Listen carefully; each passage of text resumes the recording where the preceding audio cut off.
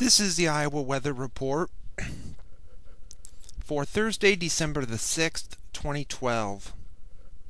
And now, our first look at the 0Z GFS Model Run.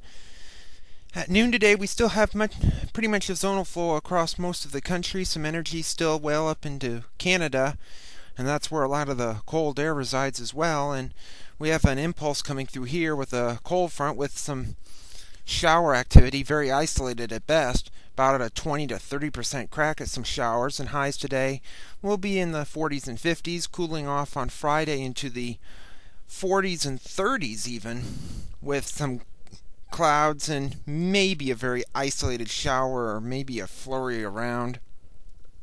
We head off into Saturday, be the best of the weekend. It'll be fairly cool, highs in the 30s to lower to middle 40s, with some increasing clouds in from the west. And then on to Sunday. This is Sunday morning at midnight. We have a system coming through. Now here we have a low in South Dakota and one over Texas. This low in South Dakota is going to be taking a lot of the moisture or lack thereof, and it's going to lift a lot of the snow north of the state, and we may get a few flurries. So the snow totals now looking very not very promising across the state. And then by Monday, that's off to the east. Cold air seeps down. This would bring temperatures down into the 20s for highs, maybe lower 30s, lows in the teens, and a fairly breezy north wind. Tuesday starts out cold, warms up to about 30, maybe 35, with mainly sunny skies. Few more clouds in the northern counties than in the south. We head to Wednesday. Winds start switching back to the south and west. Temperatures warm at least into the 30s across the state, with a storm system near the U.S.-Canadian border with some snow up in that area. And a week from today, on this coming next Thursday, we have a trough axis and a pretty decent trough moving into the plains and upper Midwest.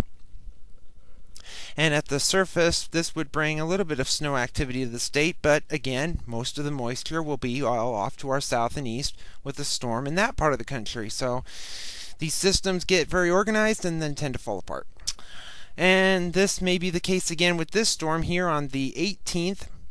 We have a very deep trough and lots of energy in the middle part of the country, swinging all the way down into the Gulf, and this would bring a storm system, and this could bring some snow, but don't count on this being on the next run. We've seen this come and go, and in a couple of days it'll look pretty much like the storm system on Sunday.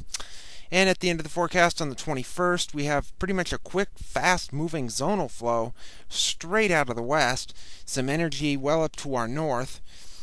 And if this was to be right, which we're highly doubting, it could may bring some flurries around and seasonally cool temperatures with highs maybe around freezing and lows in the teens. So really no confidence past 7 days at this run either.